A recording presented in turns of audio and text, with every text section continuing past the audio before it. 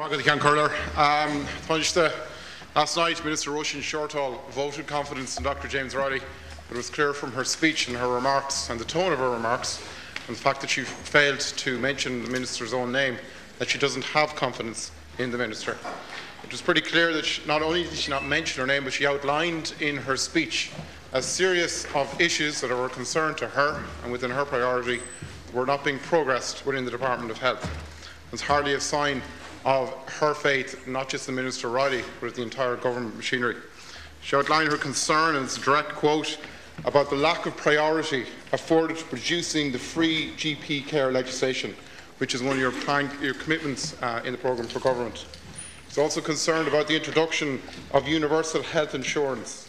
And after 18 months as a government minister, Minister Shortall is still asking very basic questions on what model universal health insurance will be based on in this country. So either from that we can deduce that there's been no work done in the area, or that the Minister has been excluded from any negotiations on the area. And she is the Minister in charge of primary care. I would like to ask you this morning, have you ever had any discussions with Minister Shortall about her working relationship with Minister James Riley? Has she ever discussed her concerns that she outlined here last night in her speech with you? Has she ever discussed the concerns in relation to the delays in her being given delegated powers with you? Or have you ever taken it on yourself as the leader of your party and as Taoiseach to discuss what is very apparently a broken working relationship in the Department of Health? Thank you. Civil war in the Department of Health. Yes, I heard the contribution of Minister Shortall to the debate last night, as I heard the contribution of the Minister for Health, Minister Riley, and Minister Kathleen Lynch. And I also heard the collective voice of this House, which voted by a margin of 2-1, and every government deputy, commending the Minister for Health for the reforms that have been undertaken to date, more in 18 months than you did in 14 years when you were in charge of the Department of Health, and supporting the reform programme that this government has in health. And what we have heard from this government and what we have seen from this government over the course of the last 18 months is an urgency and an impatience to reform our health service with less money and less staff than you had available to you. And I expect, and the country expects, that those reforms will be delivered. And I do so because, while you may wish to make a political issue of it this morning, out there somewhere, there's a mother with a child who has a nasty cough, and she's wondering whether she can take that child to the doctor. And that's why, for the first time, we have a government that is committed to introducing a system of universal health insurance with equal access to care for all, and under that system there be no discrimination between patients on the grounds of income or insurance status, and the two-tier system of unequal access to hospital care will end.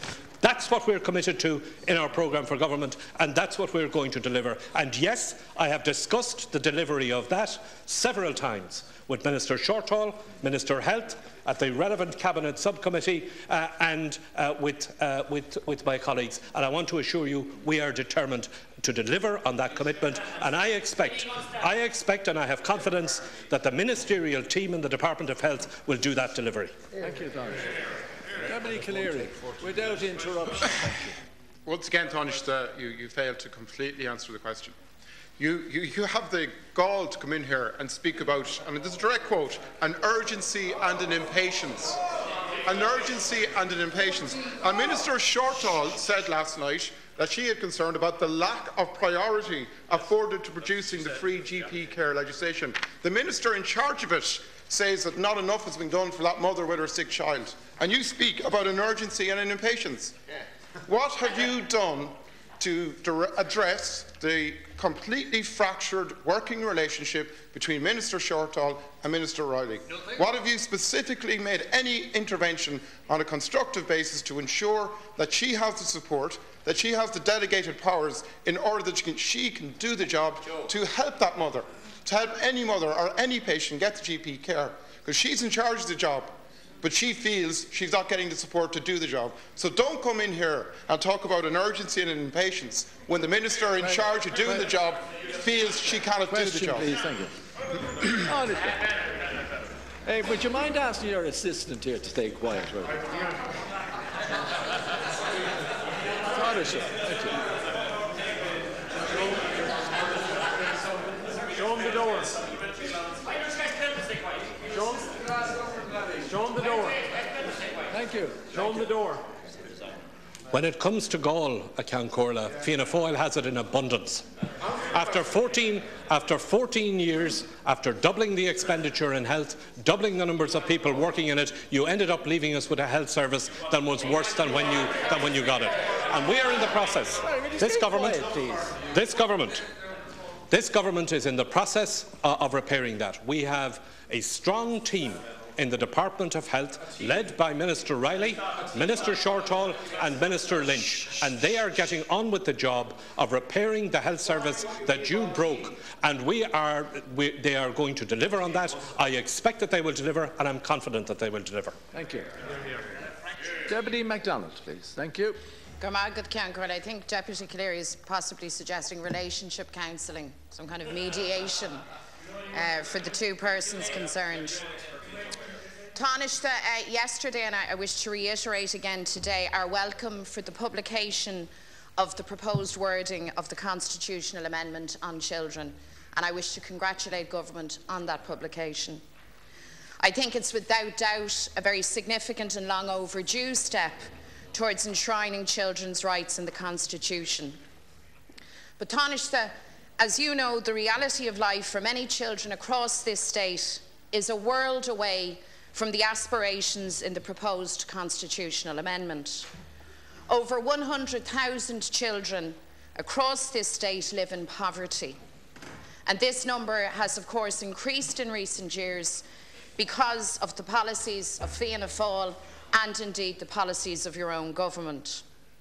So if we are serious, collectively serious, about making the best interests of the child a paramount consideration in public policy and in the law, then we need a strategy to tackle child poverty.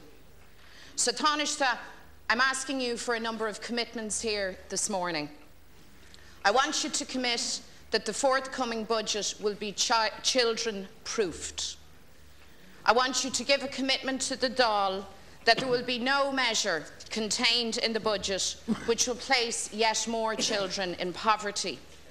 And I ask you also, Taoiseach, to go one step forward and to set out for us what your strategy is for dealing with children living in poverty. Thank you, Deputy. Taoiseach. Well, first of all, can I thank Deputy MacDonald for her welcome for the publication of the constitutional amendment to enshrine the rights of children for the first time ever in our constitution. And I want to welcome her support and her party's support for the government's effort in that regard, and I hope that we will collectively succeed in having that referendum passed and having for the first time the rights of children enshrined in our constitution. This government gives a very high priority to children, to the welfare of children, the safety of children and to their rights. That is why for the first time in the history of the state we have a cabinet minister who's specifically responsible for children and youth affairs and a department of children which is responsible for children and youth affairs. And every measure that is taken by government, every proposal, whether it is a budgetary proposal, a financial proposal or a legislative proposal, is examined by the Minister for Children and Youth Affairs and by her department before that measure is discussed at Cabinet and by government. and the views and the observations of the Minister for Children and Youth Affairs and her department are taken into account always in any decision that we make, and that will, I can assure you, be the case in relation to the budget matters and in relation to any other matter that comes before government. This government is determined to turn this economy around. We've inherited a situation where our economy was on the floor when this government came to office. We have a job of work to do in which we're making progress, turning that economy around, creating employment, creating the wealth and the income to lift people out of poverty. Our efforts at economic recovery are not an object or an end in themselves. They're a means to achieving a more equal society, a fairer society, and a society in which we have far fewer poor people. Deputy MacDonald. Taoiseach, I'm not interested in hearing your lament around Fianna Fáil. I really wish that you would stop it. I really wish that you would stop it, because despite the answer that you've given me, you see, your last budget was judged not just by Sinn Féin, but by an organisation such as Barnardo's as having heaped huge hardship precisely on children. So stealth taxes, cuts to public services, cuts in social welfare, all had an impact on child citizens. That's a fact. Question, and of course we had the debacle around DEIS schools and an attempt to take teachers away from some of the most disadvantaged children in the state. So I don't have any sense of confidence, Taoiseach, that in fact the process for child-proofing the budget is robust. You see, the constitutional referendum won't just be about a plebiscite of the people and a popular vote. It puts it up to you as government to put your money where your mouth is. And if you are serious about protecting the rights of children, you will protect the services that they rely on, you will protect the income of low and middle income families. That's if you're serious, because Taoiseach, fine words and whinging about Fianna Fáil is not going to put bread in the belly of one single child. So I ask you again for a concrete commitment that when Ministers Noonan and Howland stand up to make their pronouncements in the forthcoming budget, that no measure will be contained therein which will put even one additional child into a position of poverty. Give that commitment, and please do so without referring backwards to the people in Fianna Fáil. Taoiseach, please. Well, of course, Sinn Féin never listens to the answer and always assumes that we've said things. I never mentioned Fianna Fáil in my answer to you. There were no cuts in social welfare rates in last year's budgets.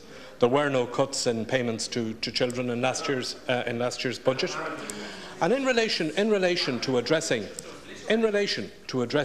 the issue of child poverty, which is an issue, and an issue that this government is very concerned about, as any parent knows, the most prudent thing that you can do for children and their future is to ensure that you have good management of your financial affairs now and into the future. And that applies whether it is a household or whether it is a government dealing with the national finances. And that is why the whole approach that this government is taking to the national finances, to the creation of employment, to economic recovery is precisely to ensure that there is a sound future for our children, that there is adequate provision for children, that the education service is adequate, that child support services are adequate, that income supports are adequate, and we're committed to doing that. Thank you. Deputy Boyd Barrett. Thank you, Count Corley. Taoiseach, last year we saw an unprecedented public revolt and mass boycott against the unjust household charge that your government imposed. Faced with that revolt, the minister responsible went into hiding for a period, but the government finally admitted that the household charge was unfair and unjust and promised that they would come forward with something that was fairer. In the last few weeks, it is becoming clear with various leaks from the government that what is coming forward is not going to be fairer, but as we who opposed the household charge predicted, ordinary families, even if it's at the 0.2–0.5% lower figure that has been leaked, are going to be paying 5 or 6 or 7 or 800 euro a year in property taxes. Now, can I ask you, Taoiseach, in a situation where 1.6 million people in this country have less than 100 euro a month left after they pay their bills, when 900,000 people are living on or below the poverty line, including 100,000 children, how do you expect people to pay this charge? Don't you realise that if you press ahead with this, you are going to push hundreds of thousands of families into poverty? You cannot get blood out of a stone. And don't you realise that if you press ahead with it, that the revolts that you saw and the protests you saw against the household charge will be nothing compared to the public revolt you are going to see if you impose hundreds of euros more in austerity taxes on ordinary low and middle income families, on the unemployed, on people who are facing mortgage distress. And it really makes a mockery of your claims that you're going to protect children if you're going to impose a property tax that will drive the parents of those children into poverty. So will you give us an assurance, Taoiseach, that you are not going to impose further unsustainable financial burdens on ordinary families, on the unemployed, on low and middle income families, and on people facing mortgage and financial distress? What we saw last year, Deputy Boyd Barrett, was you running around the country advising householders not to pay the household charge. To date, 1,045,000 of those householders have ignored your advice and have paid the charge. There are, however, still a large number of people who took your advice and who are now increasingly finding that they have more to pay now than they would have last year if they hadn't listened to you and some of your colleagues in the first place. Now, it was always the case, Deputy Boyd Barrett, and the government made it very clear at the beginning, that the household charge would be replaced by a property tax. Now, you profess to be a socialist. I have never met a socialist who doesn't feel that a property tax is something that should be proceeded with. So can you tell me now, are you in favour or are you not of the introduction of a property tax? And if you are in favour of the introduction of a property tax, can you give us the benefit of some guidance as to what you think would be a fair property tax? Because this is something that the government is working on, and we would value your opinion. Let us have your opinion. What type? We have already made it clear now that we intend to introduce a property tax, and we would value, instead of you jumping up and down and opposing and organising protests about something that hasn't been introduced at all yet, we would value. Let's be constructive for a change, Deputy Boyd Barrett. Let's leave down the picket, take up your pen and set out for us. What are your proposals in relation to a property tax? What do you think would be a fair property tax? Tell us now, or if you're not in a position to tell us now in the House, maybe you let us know in the course of time so that we can have the benefit of your wisdom on this matter. Deputy Boyd Barrett, thank you. Deputy Boyd Barrett, please, thank you. First of all, Taoiseach, I don't think you should insult the people of this country by suggesting. Sorry, please. Thank you. Please proceed. Taoiseach, I don't think you should insult the people of this country by suggesting that the more than a million households that refuse to pay the household charge before the deadline that your government set on the 31st of March earlier this year, did so simply because we advised them to do it. They did it because they recognised it was an unjust and unfair charge, and because of that boycott and that revolt, your government was finally forced to admit that it was unfair and unjust. Could you have a question, please? What I want to know from you, Taoiseach, what I want to know, and more importantly, what hundreds of thousands of families across this country want to know, is that what you are going to replace the household charge with will not be worse than the €100 that you imposed on them last year, because all the indications are that it will be 3 or 4 or 5 times what you tried to impose on them last year. Thank you. And what we have proposed... Deputy, I have to remind you once again, you're over time. Would you please put a supplementary question? Thank you. We want a wealth tax. So why don't you... this is my question, Count Thank you. At long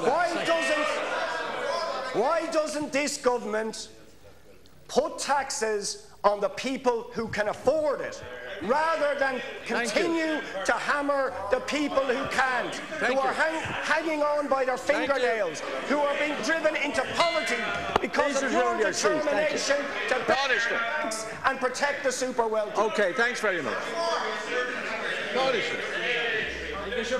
But I'm going to peak hat and go back to St Michael's. I'm quite certain that the Taoiseach is able to reply himself. He doesn't need any assistance from any side of the House. Thank you very much. Would you please proceed, Taoiseach? Thank you.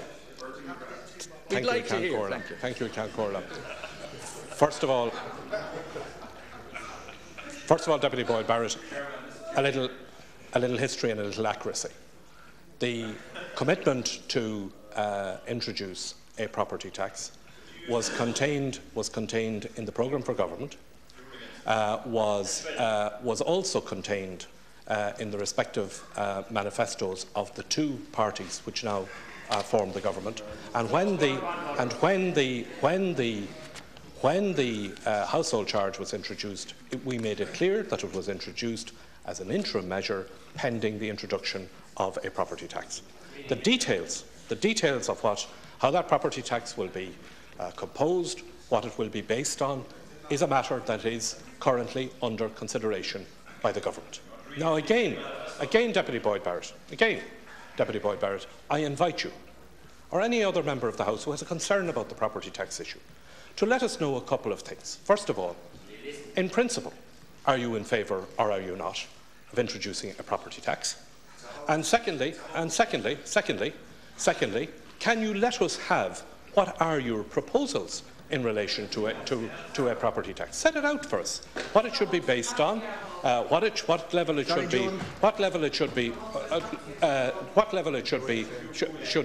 be charged at. You want to tax the super wealthy, right? Let us have the detailed proposals, and we'll consider those and we'll look at them. But let us have the proposals. Let us have the proposals. And as I said, you can do it here in the House, or you can do it by making a submission to us or making your proposals to us in detail. Thank you, Josh.